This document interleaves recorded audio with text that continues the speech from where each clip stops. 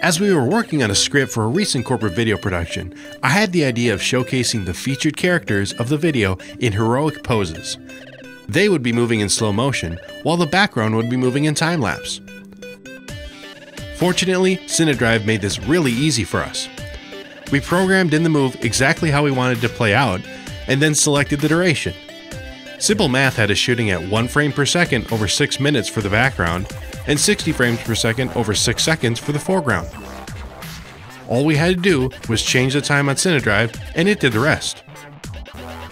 And because of the quick and easy setup, we were able to fit 3 CineDrive shoots within a very packed 2-day shoot schedule without going overtime.